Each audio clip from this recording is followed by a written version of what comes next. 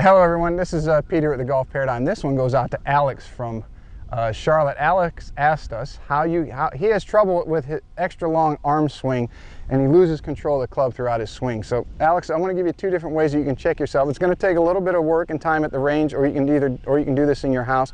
Just make sure you hit wiffle balls and not the real balls.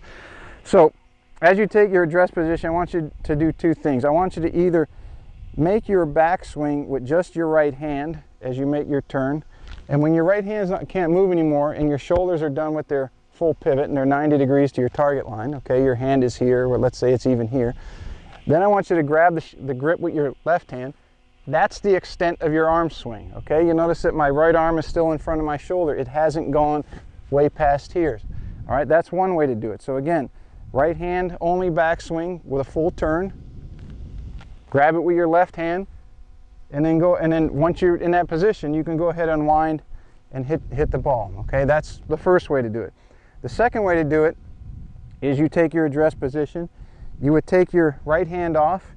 You would put it underneath the grip and to your left hand so that the back of your hands are touching one another. Okay. Then I want you to make your backswing where your right hand will push your left hand back.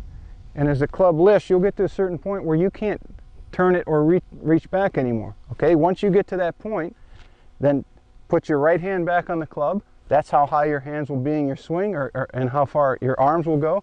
And then you can make your unwinding and hit the ball.